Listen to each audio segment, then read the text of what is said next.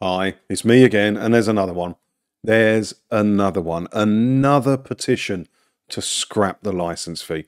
When will people learn? These petitions do nothing, as I will prove a little bit later on in the video. But let's have a look at this one first, because this could be the one that breaks through. Doubt it, though. Hey. Calls to scrap TV licence fee before annual charge rises to more than £169 in April.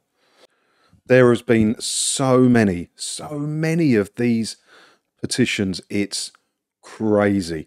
And a couple of them, like if they get to 10,000 signatures, they get a response from the government, which is just a copy and paste, because they've responded to so many of these now, they don't have to write a fresh response, they just copy and paste from the last one.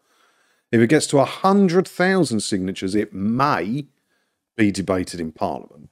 And that has happened. That has happened, as I'll show you some. I'm sure regular viewers of the channels will have already seen that, but I'll show you in a minute. But let's have a look at this.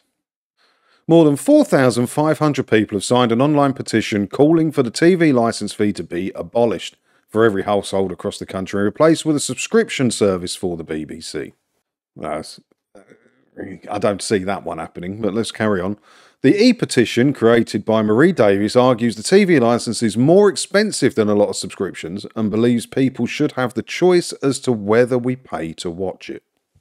Yeah, it's a fair point. We should have the choice of whether we pay to watch it. Of course we should. The fact that you have to pay the BBC in order to watch ITV or Channel 4 as being broadcast is an absolute joke, and it needs changing immediately. How they've got away with this scam for so long, it's still beyond me. I just cannot understand how they get away with it. But are they ready to go subscription? I mean, you got all phones and tellies now can have the iPlayer app, and then you can buy a subscription. It would work just like Netflix, wouldn't it? You'd have to sign in. It's already a sign in on iPlayer, I believe, anyway, isn't it? So they could do it. But a lot of the older people still like broadcast TV. That's why I think I like my idea. Yeah, I've said it many times, right? That put it behind the paywall on iPlayer, all the latest stuff and the good stuff, whatever good stuff that is. Like say you wanted to watch EastEnders, right? If you want to watch it that night, you got to pay for the subscription. You can watch it on iPlayer that night. If you don't want to, they need to keep like BBC One and their BBC News channels on the telly, but make them commercial.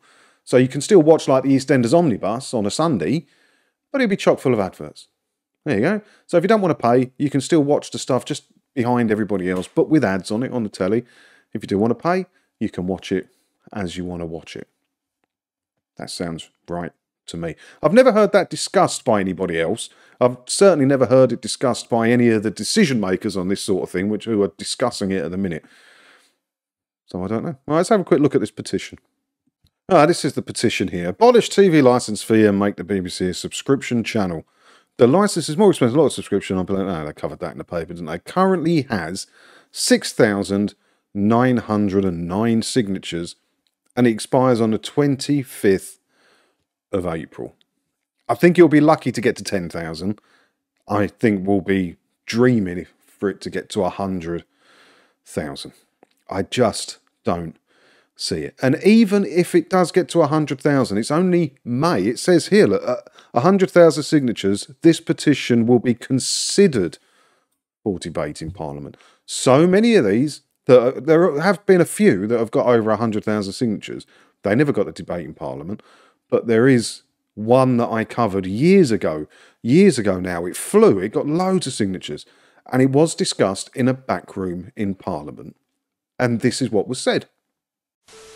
It is the case, Mrs. Moon, that a number of people who have signed these petitions or who have emailed me are still concerned that they have to pay the licence fee. Their argument is that in an age when subscription services and streaming services are the norm, they do not see why they should have to pay for another service, and they also think that the licence fee is too high. However, they make the point, and it is a fair one, that the licence fee is a regressive tax, and that cannot be got away from. The recent Ipsos Mori poll this year showed that 49% of people are in favour of funding the BBC through the licence fee. In fact, other polls show that support for the licence fee has actually risen over time. But there is another important point about the licence fee, I think, and that is that it helps preserve BBC independence. It protects it, most of the time at least, from political interference. And even in a time when trust in institutions is declining, it is still the most trusted news provider. When I'm watching BBC News, they are trying to get to the truth, however imperfectly. Does that sound to you like the British government are at all interested in abolishing the TV licence fee? Because it doesn't to me. They love the BBC. They protect the BBC because the BBC protect them and spread their propaganda all around the world. The petitions aren't going to work. Don't waste your time. The only way to get some action on the licence fee is to stop paying it and convince as many people as possible to stop paying it. The bigger that movement gets, the more clout we have for change, and change will come. If you look at the other countries where they have had change on the licence fee, it's because public opinion really shifted and people stopped paying it. It's the only way to do it. Let me know your thoughts on this down in the comments below. While you're down there leaving your thoughts, don't forget to hit all the buttons as well. And if you do that, hopefully I'll get to see you in another video again soon, won't I? Ta-da.